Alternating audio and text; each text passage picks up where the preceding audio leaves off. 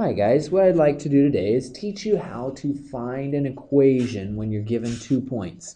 Now there's lots of ways that we can do this, but the way that we're going to go over today is being able to write an equation in slope-intercept form.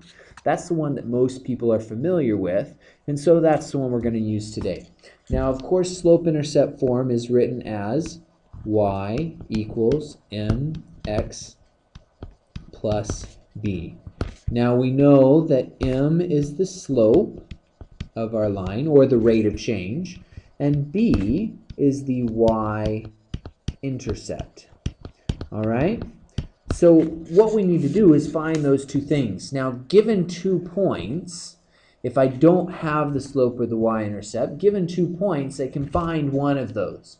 And you should be very familiar now with how to get the slope from 2 points.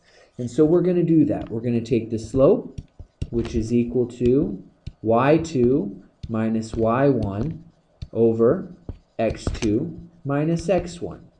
All right, now the important thing as we set this up is that as we put in our values, that x2 and y2 come from the same point, and x1 and y1 come from the same point. It doesn't matter which one is 2 and which one is 1.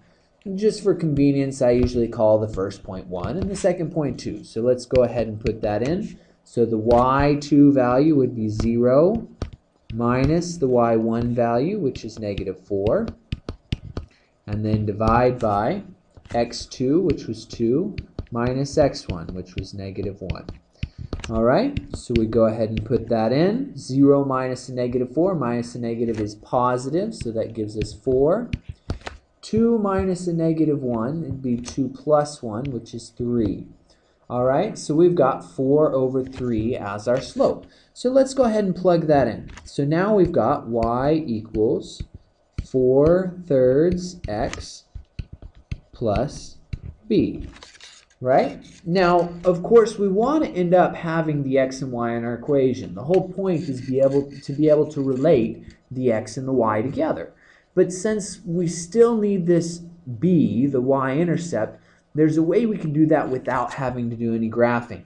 And that's by taking one of our points and plugging it into the equation. Remember that when we have a point on a line, the line represents the points that you can plug into the equation that make it work, that make it true. So if these points are on the line, then I should be able to put those in for x and y, and then put it into the equation, and it should work. And you'll notice that when I do that, and again, it doesn't matter which one you put in, I'm actually going to put in this second one because I like the numbers there a little bit better, but it doesn't matter. I'm going to put 0 in for y, and then I'm going to put 2 in for x. Just make sure that these x and y values are from the same point, plus b. Now you'll notice that all the variables are gone except for the b, which means I can now solve for that b, for the y-intercept. So let's go ahead and do that. 0 equals, now when I multiply with a fraction, I'm going to put the 2 over 1. That will give me 8 over 3. Now, of course, to get the b by itself, I need to get rid of the 8/3, so I'm going to subtract 8 over 3. And when I do that, then I'm going to end up having negative 8/3 equals b. There you go. So we've got the y-intercept now, so we can finally write our equation. Y equals 4/3 x. Now I'm putting y and x back as y is x. This was just a temporary switch, right? So now I've got y and x back, and then my y-intercept is negative 8/3. So you can either put plus negative 8/3 or just minus 8/3. And so that would be our equation. Now, of course, you can check that.